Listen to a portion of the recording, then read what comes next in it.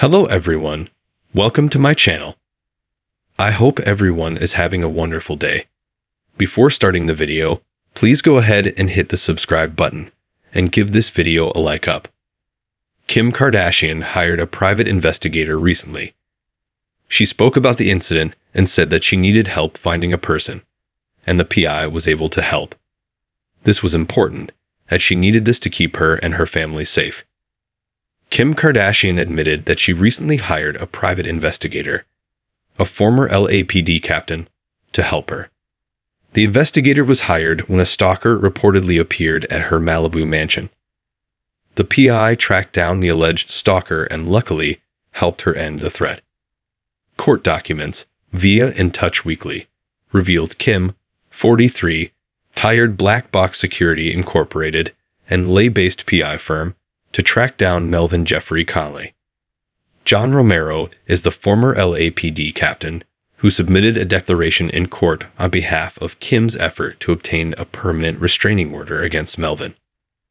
Romero had trouble locating Conley at first. He went to his mother's house in Sacramento, but she said he was no longer living there. She said he was homeless in the Los Angeles area. He then said he tried calling Conley, but the phone went straight to messages. Sadly, Romero has not found Melvin yet. However, a hearing was held on September 20, and a judge gave Kim Kardashian more time to serve Melvin. The next hearing is on November 1. Kim filed her petition in Los Angeles Superior Court, pleading for protection for her and her children, North, 11, Saint, 8, Chicago, 6, and Psalm, 5. The temporary restraining order that Kim was granted remains in effect. Emma Roberts helped Kim Kardashian find the stalker's identity. Kim Kardashian starred in American Horror Story with Emma Roberts. It was Emma who helped warn Kim about the alleged stalker. She said that Melvin broke into her home and expressed a desire to meet Kim. I am informed and believe that my security, with the assistance of Emma, was able to make contact with this man by telephone. During that call, the man admitted entering Emma's home without her permission. Kim wrote in her petition for protection. Emma Roberts also obtained a restraining order against Melvin earlier in 2024.